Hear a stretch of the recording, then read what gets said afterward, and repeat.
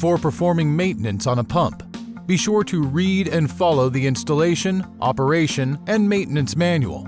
Follow the appropriate lockout, tagout, blockout procedures, and read and follow all safety tags. Failure to do so could result in injury or death. To replace a gland in a pump, you must first assemble the dry gland using a dry gland repair kit. After unboxing the dry gland repair kit, inspect all components for wear or damage. Cut open the epoxy package and, using the wooden applicator, extrude the epoxy from the package. Mix thoroughly.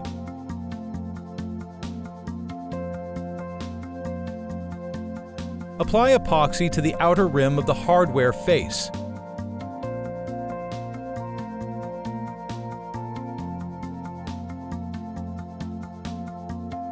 Place the O-ring on the outer rim of the hardware face, positioning the O-ring at the leading edge. Position the hardware face and O-ring into the gland adjuster. Using a slight twisting motion, carefully push the hardware face into the adjuster. Wipe off any excess epoxy. Place a heavy object on top of the assembly until dry. To insert the new dry gland into the pump, first switch off the power to the pump and lock the switch in the off position to ensure no power can get to the machine while replacing the gland. Remove the drain plug from the suction side of the pump, then disconnect the discharge hose from the top of the pump and disconnect the suction hose from the front of the pump. Remove the shaft guard.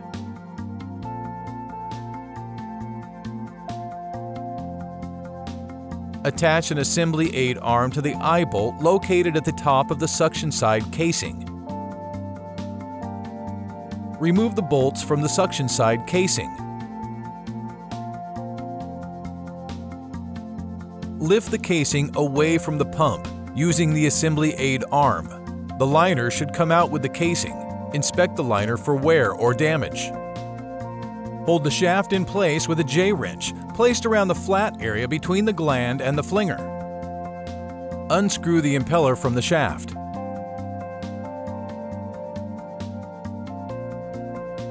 Reach inside the gland casing and pry the dry gland sleeve out.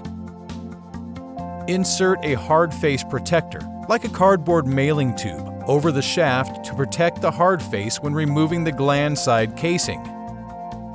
Attach the assembly aid arm to the gland side casing. Remove the bolts from the gland side casing.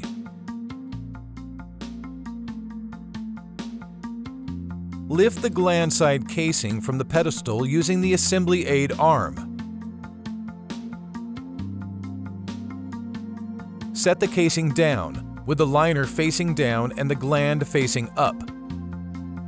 Remove the bolts from the adjusting gland sleeve and remove the sleeve from the assembly.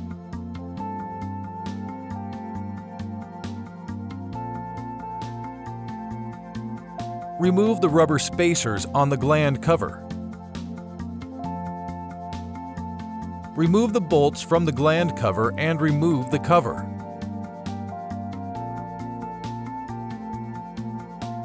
Remove the gland seal. Unbolt the gland and remove.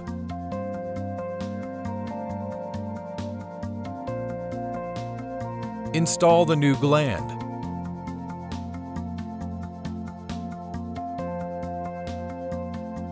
Install the new gland seal.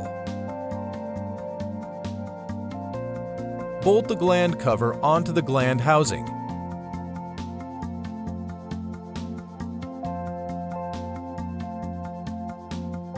Install new rubber spacers on the gland cover. Bolt the new adjusting gland sleeve to the gland cover.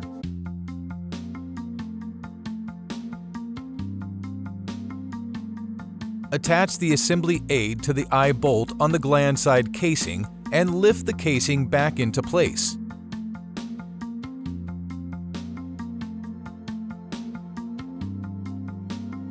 Bolt the gland side casing to the pedestal. Fit the face seal and the O-ring to the dry gland sleeve. Slide the dry gland sleeve onto the shaft and through the casing into the gland assembly. Apply anti-seize to the impeller threads.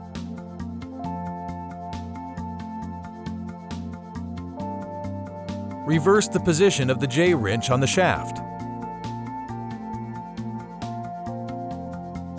Screw the new impeller onto the shaft.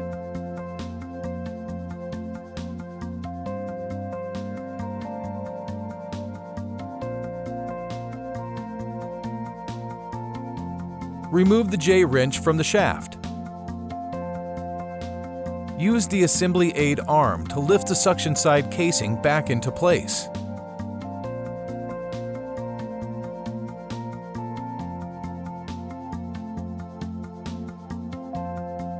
Secure the casing with bolts, torquing to recommended specifications. Remove the assembly aid arm from the eye bolt.